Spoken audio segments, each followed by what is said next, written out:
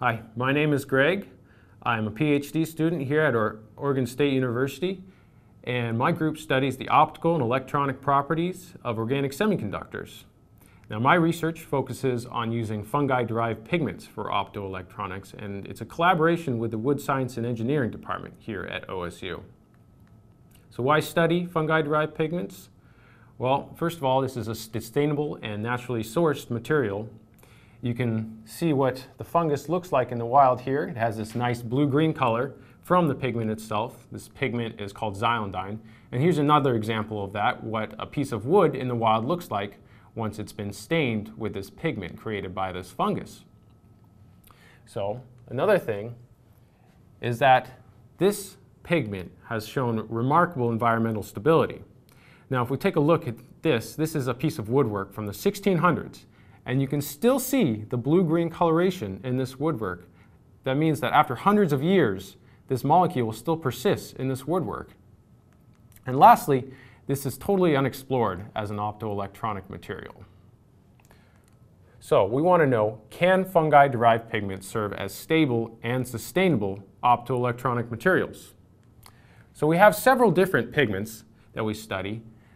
Here are the fungi that produce these pigments and their respective pigments. There's this blue-green one called xylendine that I already mentioned. There's also a red pigment and a yellowish-greenish pigment, although most of our work has focused on the blue-green pigment xylendine. So, xylendine's chemical structure has this characteristic backbone, this conjugated core structure, which is key to its optoelectronic properties. Now, this is because when you have a conjugated core like this, the electron wave functions will overlap with each other, and that means electrons can move freely along this backbone. Now, we've also got these OH groups on the side of this molecule that allow for hydrogen bonding, which also affect its optoelectronic properties.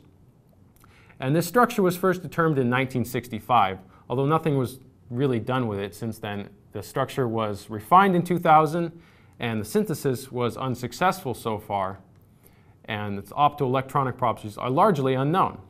So we've taken a look at some of the optical and electronic properties. Here's an optical spectra of xylendine in solution, and we've used this to test the stability of the molecule further.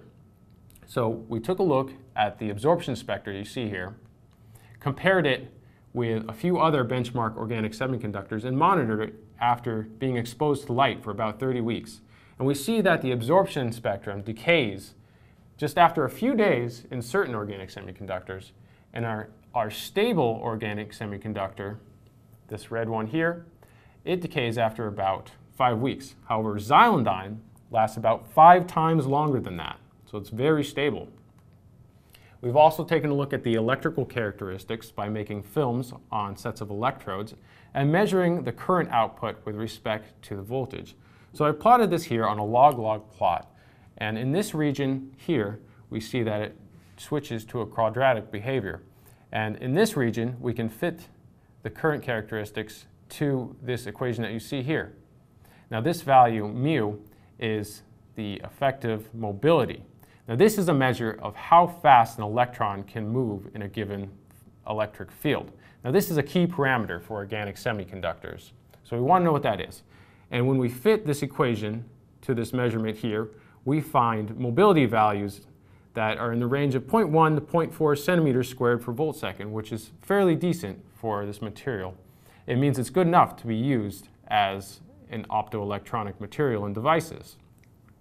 Now, we actually believe this to be a lower bound of the mobility, and with better processing, we could actually get a better value of mobility and better performance in devices such as solar cells and transistors.